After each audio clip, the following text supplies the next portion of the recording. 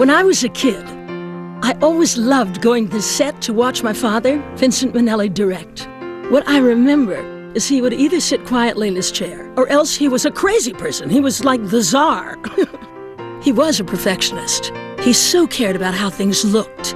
No detail was ever too small to matter. I got Rhythm, I got music, I got my gal, who could ask for anything more? My father came to MGM in 1940 with the reputation of a successful New York stage director and set designer. He had a special contract with the studio which gave him a year to watch, to learn everything about film, at full salary, mind you. One of the things that really struck him was the restriction of the camera movement. It could only move horizontally or vertically.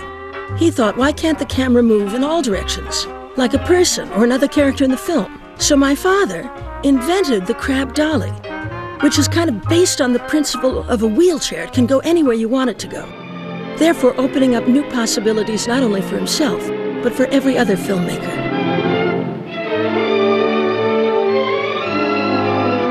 The studio liked what they saw from my father in that first year, and right away, they asked him at the end of that first year, what film do you want to make? It's time. And he told them, an all-black musical. Well, they nearly fainted. I mean, they weren't sure that an all-black musical would sell at that point with a white audience, and blacks were beginning to resent the way they were represented in film. In the end, he made the characters so stylish and the environment so exciting that everybody thought it was just wonderful. Cabin in the Sky. The next film my father really wanted to make was Meet Me in St. Louis. Now, my father went to the studio boss, Louis B. Mayer, and told him that's what he wanted to do. And Mr. Mayer said, what's it about? And Daddy said, nothing. Mr. Mayer said, well, I mean, what happens? And Daddy said, well, the father gets a job in New York. Louis B. Mayer said, oh, so the family moves to New York. My father said, no. Mayer said, oh, well, then they want to go to New York, but they don't. My father said, no. Mr. Mayer said, then what happens? My father said, it's 1 year in the life of a family. The story was very much like his own early years growing up in Chicago.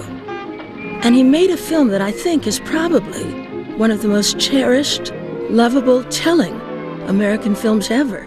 And it starts out with his family making ketchup. Best ketchup we ever made, Katie. My father had these wonderful ideas. But the key thing is he knew how to get them from his head to the screen. That's what directing is all about. Well, certainly it's dark in here with the lights off. You can really see it in the way my father uses my mom, Judy Garland, in this movie. They met on this film. I wouldn't be here if it wasn't for this film. See, she didn't want to even make this film because she was 22 and she didn't want to play teenagers anymore. But he took her, the way he photographed her, the way he saw her, his vision of her, took her literally from teenager to lovely young woman. It was magical for my mother and a giant hit for MGM. Clang, clang, clang went the trolley. Ding, ding, ding went the bell.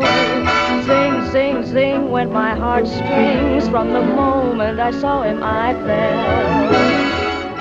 fell. My father's vision as a filmmaker was there from the start.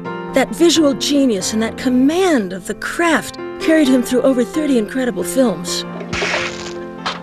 Now, he was the only director at Metro that was allowed to direct all different kinds of pictures. And his style always came through. It wasn't just a movie. It wasn't MGM.